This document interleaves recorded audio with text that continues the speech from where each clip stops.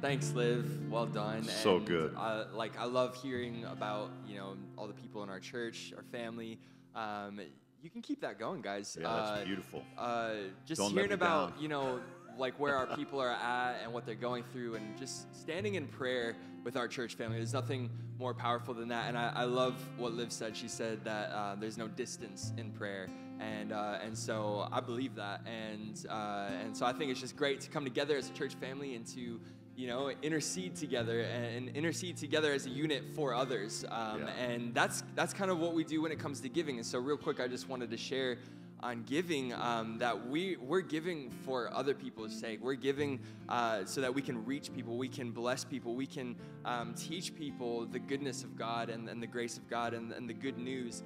When I was in Hillsong College, developing as a leader, as a young leader, and getting into the ministry mix, this phrase was always on our radar and always on the forefront of our mind was use what's in your hand to fulfill what's in your heart.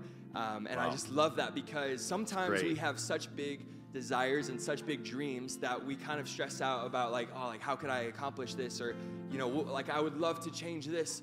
How could I do that? It's so big, I can't even start anywhere. But we actually can use what's in our hand, and God has given us resource. He's given us supply that we can actually sow into His kingdom that will reap harvest for not just for us, but for people all over that need it. And just like in the Word in Ephesians 3, in the Message says, God can do anything, far more than you could ever imagine or guess or request in your wildest dreams. And so our God is a capable God.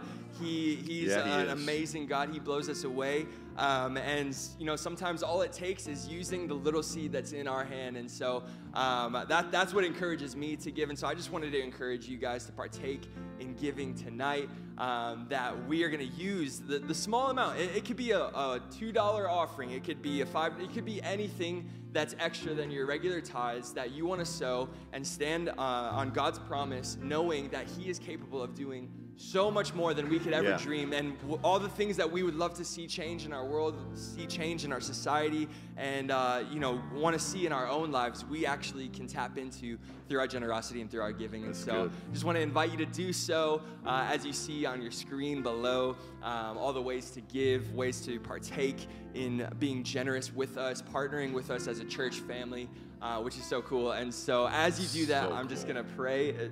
Are you cool with that? If I just pray and bless everyone? God, thank you so much for who you are and just your nature, Lord, that you cannot lie. You can do no wrong. And so anything that is in the Bible is your word, and you do not go against your word. And so we trust you, Lord. We stand on your word. We stand on your promise, knowing that you will provide for us. You will fulfill the dreams in our hearts. Yes, Lord. You take every seed, and there is always harvest. And so we believe that. We receive that. And we bless everyone that's giving tonight, that you would just pour down in their lives where they need it, and so much more. We love you in Jesus' name. Amen. Amen. Amen. Wow. Awesome. So good. That's so good. I got to say, just the whole concept of using what's in your hand to fulfill what's in your heart is, it really is a lifelong mantra that everybody should have. Like every miracle starts with what you already have. Yeah. Every breakthrough starts with what you already have. Yeah. Every need starts with a seed. Yeah. And so I think it's so important to not just limit that to money. Here it's so important that we do understand that when we plant financial seeds, we can serve others, we can minister to others, and God does give back to us, right? Good measure, pressed down, shaken together, running over. But it's a principle that works in every area of life, right? 100%. Everything is a field. Everything in this world is a field, and there's always a seed to plant in the field. Our heart is the field. The Bible talks about how the kingdom of God is in us, and our soul or our heart is the soil where the seeds of God's word grow inside of us and produce increase. And so we always have something we can do with what we have in our hand. Seed of God's word, the seed of our finances, the seed of our kindness, the seed of our handshake, the seed of our laying on of hands. Well, it's just stuck with me when you said that, take what's in your hand and use what's in your hand to fulfill what's in your heart. And I got a shout out to all of our volunteers and our staff who called all 3,000 people, 3,000 families, another round of 3,000 calls. Like this church has ministered more. The servants and the leaders and the staff and the volunteers of this church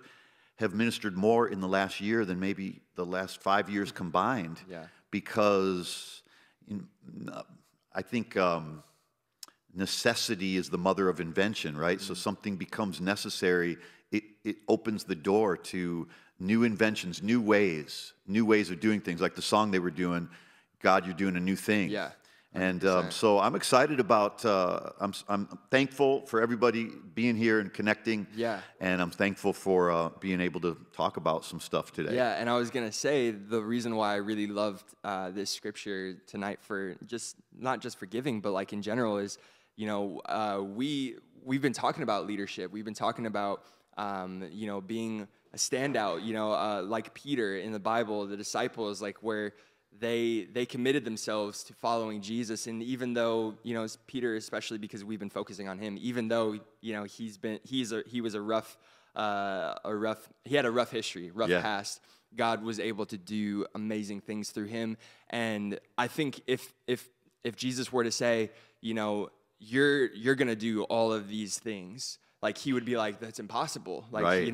And that's why this scripture is so cool, because the things we can't even fathom the things that God has for us and wants to do through us. Yeah. And so how do we do that? By using what's in our hand, by using what we know, using what we've been given. And I think, these things that we've been really drilling on and studying in God's word about, what Jesus said to Peter on his leadership path, like we have access to that, and we can use that, and we can apply those things to our lives. So we can use these things, and God is going to fulfill the dreams and the desires and the passions that we have to make a difference in this world. So great. So absolutely. Without further ado, I think we dive in to the next point. Yeah, I kind of want to build up to this next thing a little by going back and double clicking on something we talked about earlier in the month, or back in February, I think. And when Jesus does this miracle of this great catch of fish. Okay, so in Luke chapter 5, to set it up, because we're going to get to the next one, but to set this up, I want you guys to look in your Bibles in Luke chapter 5. You have your Bible with you.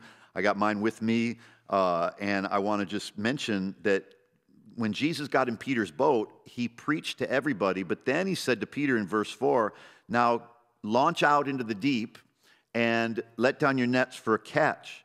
So we talked about how launching into the deep is God's great adventure for our lives. He wants us to go deep. He doesn't want us to experience just a shallow relationship with him, but a deep one, full of wonder and full of amazing and astonishing things that God wants to do in people's lives. I just want to stop for a second and really tell everybody, God wants to do amazing and astonishing things in your life. He wants to do amazing and astonishing things in your life. In fact, there are many places in the Gospels where it says the people were astonished, the people were amazed.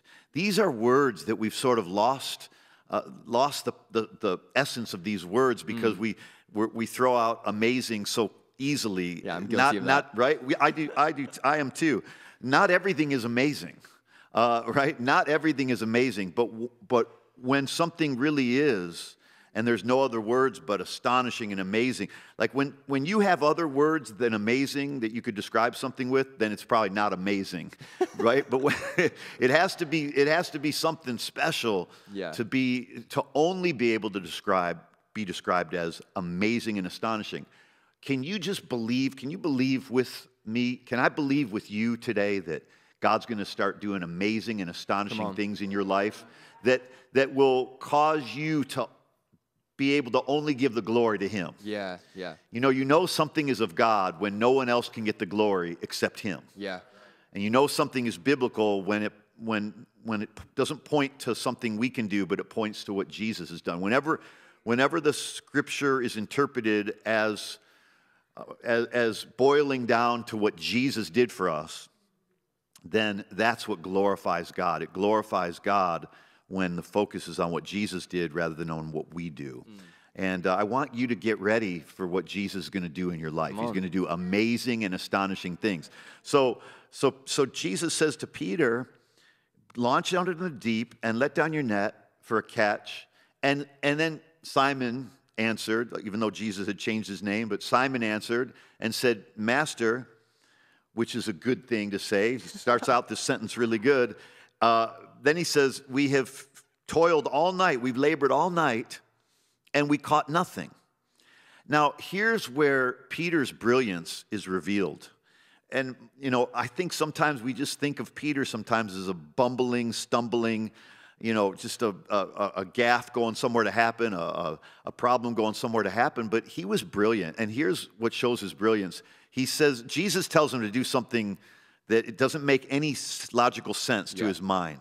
Launch into the deep and let down your nets for a catch. And he responds, Master, we've worked all night and caught nothing. Like we got zero zip nada. We've caught nothing. We've been here all night. And now, but then look at what he says. Nevertheless, at your word, I will let down the net. Like this guy, that takes some, you know, some guts and some raw, just nerve to be able to say, you know what, we fish, this is my lifestyle, this is how I've made my living, this has been my business, and you're telling me to do something that's completely contrary to anything I've ever known or thought before. But you know what? At your word, I'm going to do it. Yeah. And I think when we get a hold of what this means, that no matter how we have been conditioned or what we're used to, we have to realize that God's word is so much more powerful, and we should be more willing to do what his word says, act on God's word, than we are willing to act on our preconceived, trained ways of living and doing things the old way. God's doing something new. Jesus was doing something new in Peter's life, and he said, we're going for a catch. And Peter was on board with that. Peter was like, you know what, this goes against everything, but at your word, at your word, at your word, at your word, because of your word, because you said so. You know, you can feel sick all day long, but because he said so, because Olivia prayed so, she said, God's going to instantly heal some of you. Come on. Like, because God said so, we're going to go and act on it. Because God said it's going to be all right, we're going to be happy today. Because God said everything's going to be all right, we're going to rejoice today. Because God said we're going to the other side, we're going to rest and be at peace when the storm hits us. Because God said so, and we'll reap. Because God said give and it'll be given. Because God said speak to the mountain. I don't even care if it doesn't move. He told me to speak to it to be removed. So I'm going to do what his word said, and I'm going to tell this mountain to move, and the rest is up to the mountain and up to God. Yeah. Wow. At his word, brilliant. Peter said. That's exactly it, man. Peter's brilliant in defying all of his education. Yes. All of his man's training, all of his advanced knowledge of fishing. And he said, you know what? I don't care what I've learned about money.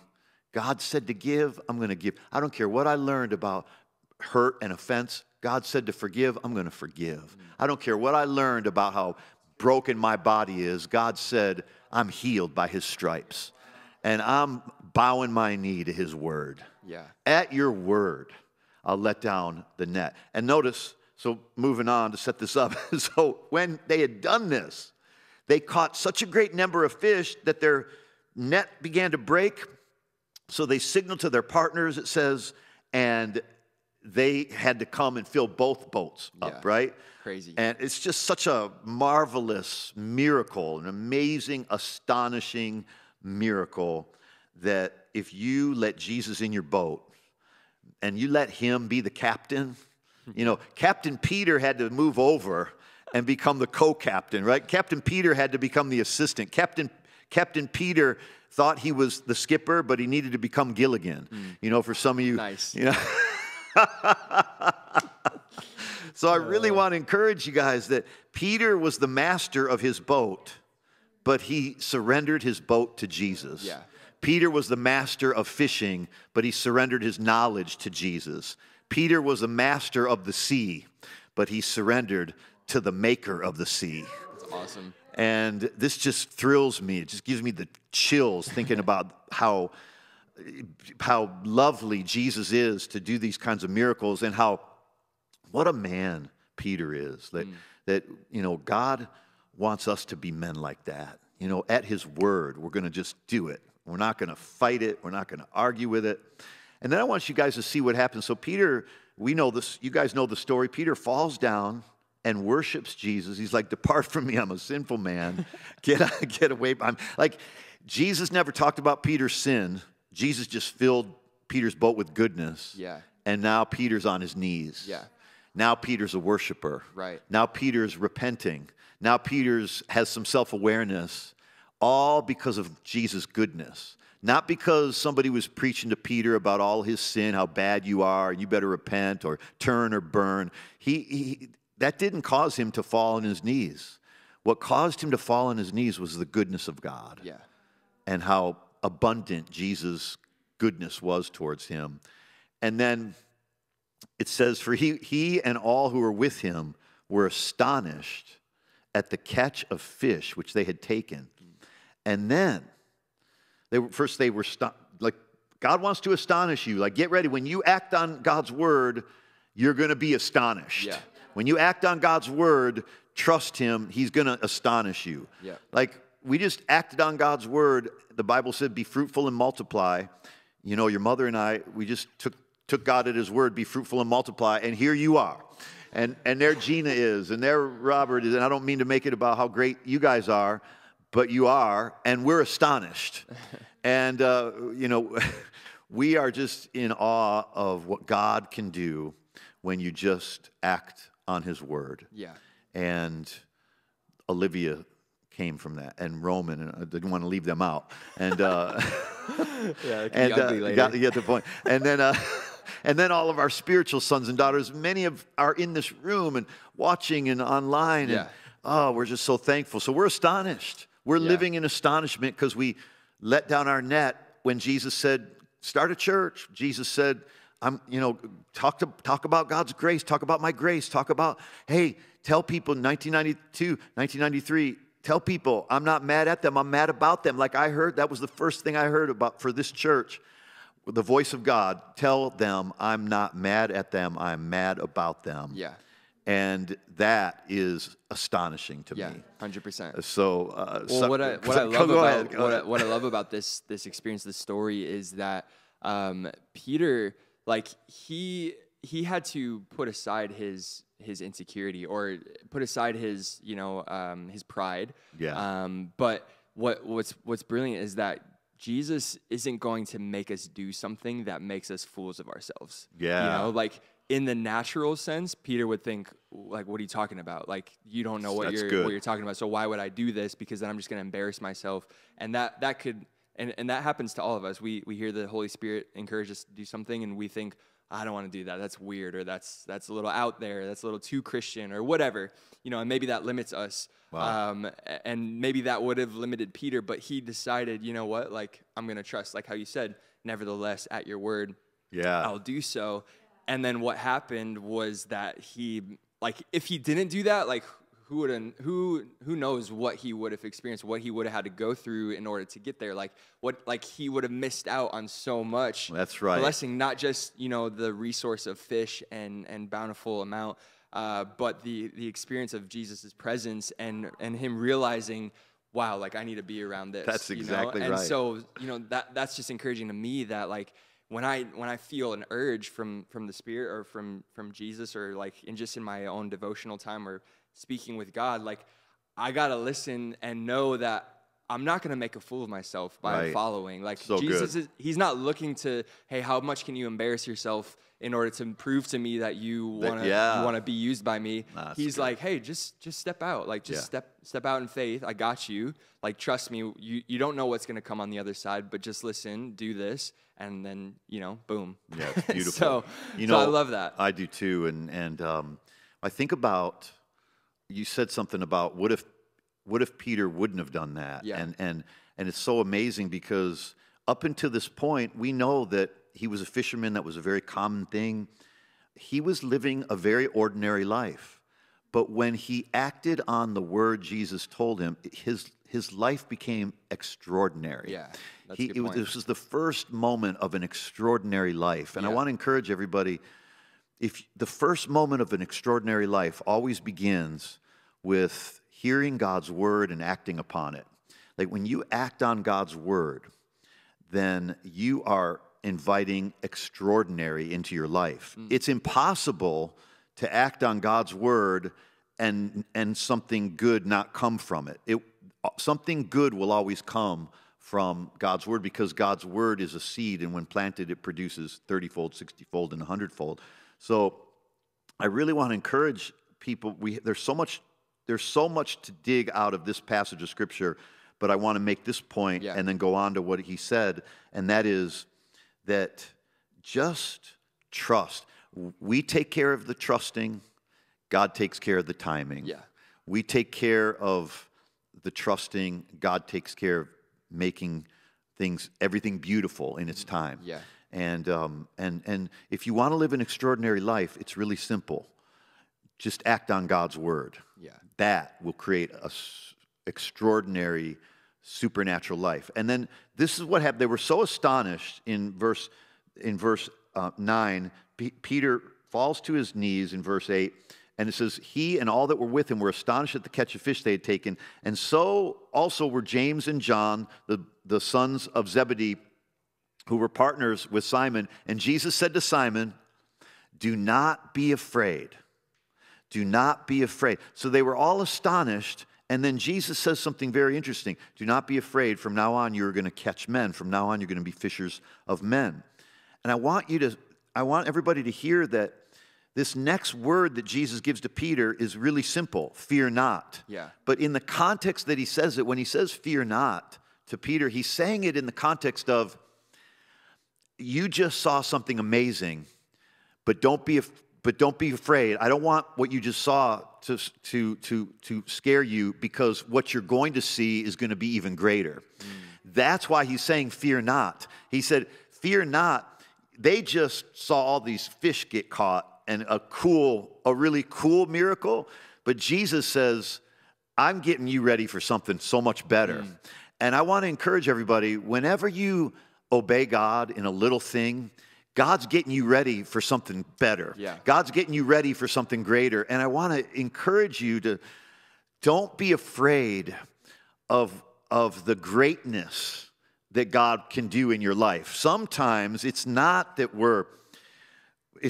sometimes we're afraid of the greatness. Not that we can't believe it, but we're fearful of what will happen, and we're fearful that, it's just going to level off, or it's going to be plateau. God's goodness in our lives never plateaus. Don't be afraid at what you saw, because I'm going to do something even bigger. What if all of us could believe right now that no matter what's going on in our lives, God is up to something bigger. God is up to something greater. And God's miracle power always points to people. They saw a great catch of fish, but Jesus wanted them to see that was just a learning lesson, so that you know the impact you're going to make in other people's lives. Yeah. No matter what's happened in your life, no matter what tests, trials, tragedies, disasters you've been through, God is going to use all of that so that you can impact people's lives. Yeah. Because that's what life is all about, making an impact. Yeah, and the way that that's landing on me personally is like, whatever is in front of me that seems like the next challenge or the next season of stepping up or whatever, like I can't let fear stop me from that, because if I'm afraid of something smaller, there's no way that I can do more. So that's kind of how, and maybe that's exactly what you said, and that's how exactly how everyone else heard it, but that's how I'm hearing it right now. Great. No, it's great. And even for if this is okay for everyone, even for our team right now in the room, like, if you were to think of your guys' selves as like, oh, like, if I were to be asked to get up in front of the camera and pray right now, oh, like, would I be afraid? Like, would I be scared? But if you're scared of that, then like that's like how much more will we be afraid of more that God has for us? You know, does that make sense? Yeah. So that's how I'm applying it, is like, man, if I'm leading worship and God wants me to step out and do this or whatever, but I'm afraid of that, I'm like, I can't be used at a higher capacity that he's preparing me for. And so that's why fear not, because the more that we just go with the flow and we're like, okay, I trust you, I'm with you, use me, then boom, we continue on the track of doing more and more and more for him. So good. That's how that's landing on me, and I just wanted to express that because I feel like that's awesome. That is. And that's actually awesome. Not it really just is. A hype No, word. it is. It's amazing and astonishing. No, these are the best things because that's exactly right. God has something so much bigger for us than what we see right now. Yeah. He wants to do so much more than what you're experiencing right now in your life, not in a way that you have to struggle and strive for it, but you just have to like open up your heart and believe. The Bible says, for eye has not seen, ear has not heard, nor has it entered into the heart of man all that God has prepared for those that love him. Like, we haven't even begun to dream. We haven't even begun to imagine all that God has planned for those who love him. And the only reason we love him is because he first loved us. We love him because he first loved us. But think about that for a moment. No eye has seen it yet. Yeah, wow. No ear has heard it yet. No heart has even been able to entertain it yet. All the things that God has prepared for those that love him. So whatever you have seen, the good that you have seen is nothing compared to what he has prepared for you. Yeah, awesome. And I can't wait. Like, God's not prepared. The Bible doesn't say God's preparing like a judgment for us. The Bible doesn't say he's preparing to chastise us when we get to heaven, like, you should have done that, you should have done that. The Bible says he's preparing a place for us. The Bible says he's preparing a mansion for us. In my Father's house are many mansions, he says. And I go now to prepare a place for you.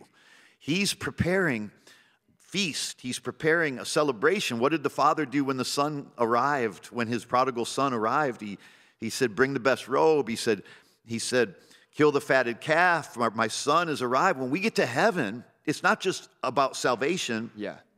It is about salvation first, but secondly, it's about when we get to heaven, when the fruit of our salvation is fully ripe and we go to heaven, the feast, the celebration that God has for us, it's not going to be a day of weeping. It's going to be a day of laughter and celebration. Yeah. And the Bible says the despondent is sad the despondent is sad all the time, but the one who is cheerful of heart is always celebrating. There's always a feast for one who's happy in heart. Like, we have to learn how to be happy in heart. And when we realize how much God has prepared for us, because we love him, because he first loved us, it makes us happy. It makes you happy to think somebody's preparing something for you.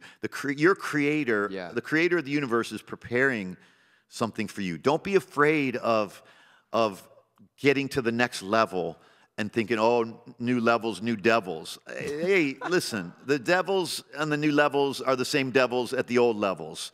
The devil is under your foot, and you have authority over the devil, so there's nothing to be afraid of. The devil is just a little squirt with a big megaphone. He makes it sound, a big microphone. He makes it sound like he's really loud and really strong. The Bible actually says about the devil in Isaiah that one day when our eyes are completely open to all the spiritual world that exists, we will look upon him who made man fear. We will look upon the devil who made man fear, and we will say, this is the one that made men fear. This was the one that shook the nations. Wow. The Bible literally says we're going to say about the devil, this is the one. This little thing is what shook the nations. This is the thing that had me scared. This is the thing that I was running in terror of, or afraid I would open the door to the devil. We have got to realize that the devil is not greater than you. Greater is he that is in you than he that's in the world. Yeah.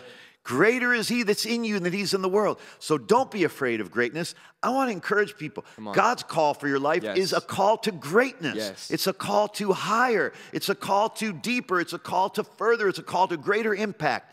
Don't be afraid of greatness. Don't be afraid, because when you realize God wants to do great things in your life to impact others, you start welcoming it more. If you think it's just for yourself, you don't want to be selfish, you don't want to be greedy, that's good. But God wants to make your life great for the sake of others too, so that you can inspire others and you can impact others with God's love, His word, His goodness, His grace.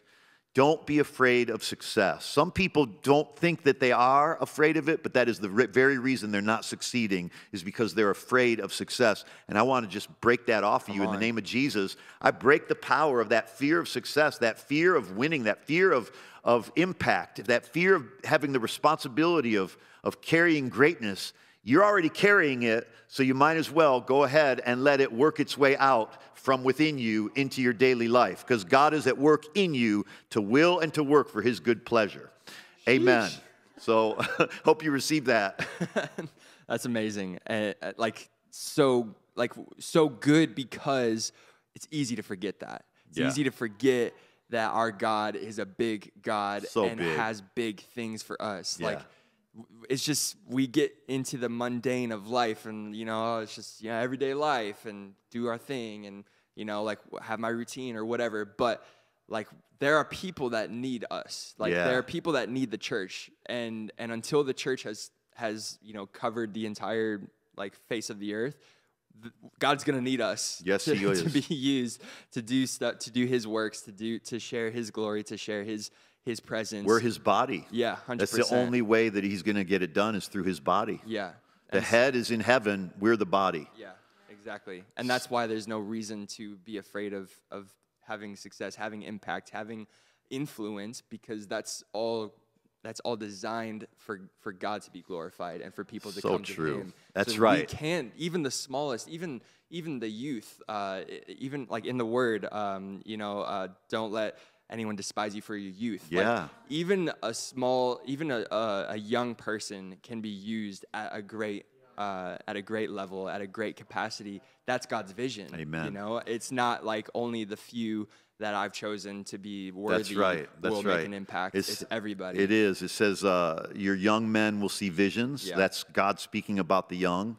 And He said, and then your old men will dream dreams. And God's speaking about the old. And then He says, on your men and women, on your male servants and your female servants, God is all about diversity and inclusion, and something's great. God wants to do something great in everybody's life.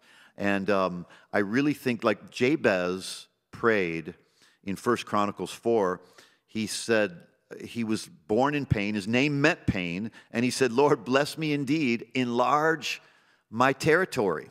Now, you guys know that this is something we prayed for years, like enlarge our territory. And the way I interpret that, the way I pray for that is, Lord, enlarge my impact. Let me make more of a difference in people's lives. I don't need to be famous. I don't need to be known. I just want to make impact. Yeah. I want my life to have been felt by this world. Yeah. I want this world to feel my life. I want God to use my life to impact this world in a way that impacts it and changes it. And I want every person in the sound of my voice to believe for the same thing for you. Yeah. And it's because it says, and God granted His request. Come on. God granted, Jabez said, enlarge me, bless me, enlarge me, that your hand would be upon me, that I would not cause pain. And it says, and God granted His request. And if He grants Jabez's request, He'll grant mine, He'll grant yours, He'll grant everybody who asks Him. Like, why don't we just pray right now and right where you are? Because pain in the Bible is also defined. One of the definitions for the word pain is also the word limits, limited. So the pain that you've had in your life is meant by the enemy to limit you. The pain that you experience is meant to limit you, and the limitations in your life are meant to bring you pain. Not meant by God, but meant the devil takes your pain and he wants you to be confined by it and defined by it.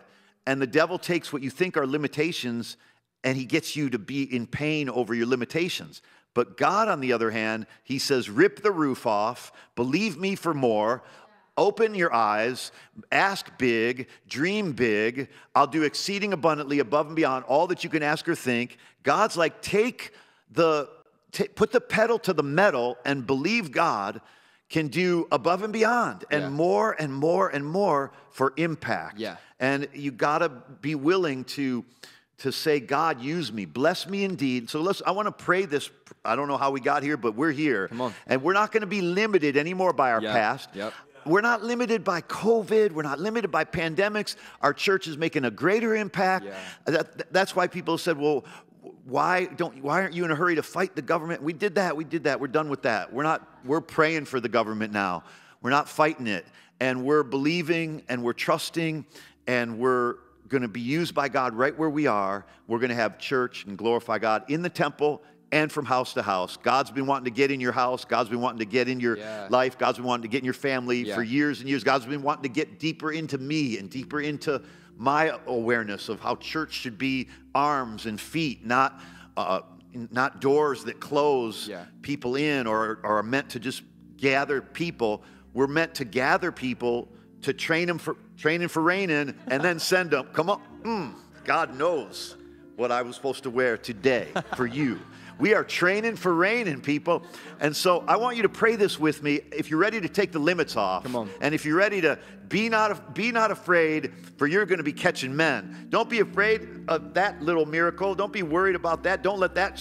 I'm going to astonish you with something even greater than that. Yeah. You think that was good? Wait till you see the next act. Come on. That's what God is saying to us. Yeah. So come on, everybody, pray this out loud right where you are. Just say, Lord, bless me indeed. Bless me indeed. The blessing is already paid for. The blessing is already through the blood of Jesus. Through the blood of Jesus. So I activate that blessing, with my words. With my words. Bless me indeed. Bless me indeed. Enlarge my territory. Enlarge my territory. Increase my impact. Increase my impact. You said to believe you for increase. You said to believe you for increase. So I'm asking you for increase. For increase. Increase my health. Increase my health. Increase my blessing. Increase my blessing. Increase my impact. Increase my impact. Increase my wisdom. Increase my wisdom. Increase my love. Increase my love. I receive increase. I receive increase. And I release it in my life. And I release it in my life. Lord, thank you. Your hand is upon me. Thank you that your hand is upon me. I'm asking for your anointing. I'm asking for your anointing. To be renewed in my life. To be renewed in my life. A fresh oil. A fresh oil. Of anointing. Of anointing. To fulfill your purpose. To fulfill your purpose. For my life. For my life. And that you will use me. That you will use me. To bring healing, not pain. To bring healing and not pain. I remove the limits. I remove the limits. I'm not defined. I'm not defined. I'm not confined. I'm not confined. To my past.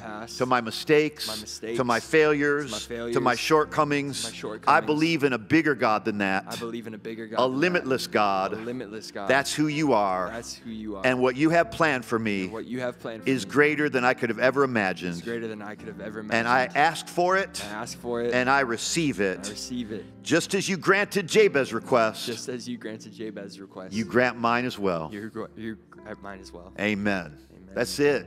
That's it. You have just begun such a miracle journey of, it's going to be adventure. Come on. It's going to be wild. It's going to be fun. It's going to be challenging, but it's going to be a stretch of your faith. But listen, God has already prepared you for the greatness that he has for you. So just walk day by day. Just keep walking through the valley of the shadow. Wherever you are, just keep walking. Just keep walking. Just keep moving forward. Just take a step forward. Just move forward a little at a time, and you will get there if you just take it by faith and know that God's already been to your future and he's bringing you into it. He's already been there and came back to get you, to bring you into it. Awesome. That's what God's doing. Now, maybe you're watching right now and you've never received Jesus Christ as your Savior and Lord. Why not make today the day that you become a part of the family of God? This Christianity is a family. It's not a religion, it's a family. Did you hear me? It's not a religion, it's a family. Yeah, it's good. I want you to come into the family. Like if you've never been sure you're saved, never been sure you're going to heaven when you die, come into the family. Pray this prayer right now after me. Just say, Heavenly Father, I invite Jesus Christ. Just pray that. I invite Jesus Christ into my life as my Savior and Lord. I believe Jesus died for my sins and rose from the dead. From this moment forward, I'm a child of God. Now, if you prayed that prayer to receive Jesus Christ as Savior and Lord, guess what? You're in the family now. You are in the family. Welcome home. There's a little link on the screen that you'll find that you can get our book, The Power of a New Life, and you can download it anywhere in the world, and it's the next steps of this great journey that you just started. And so great. We're leaders for life. We're Yep. called to lead as servants, and I'm thankful for you hosting this, Joseph. Thank you. And great job. Oh, no, thanks. I can't wait till Sunday. I know. We're excited for Sunday. And guys, Easter is coming around the corner. Yeah. We are going to be gathering in the house, so make sure you're reserving your spot. And we've got a kids program as well. So check that out. We're really excited. Celebrating Jesus. Nothing better. We love you guys, and we will see you this Love you. Sunday. Peace.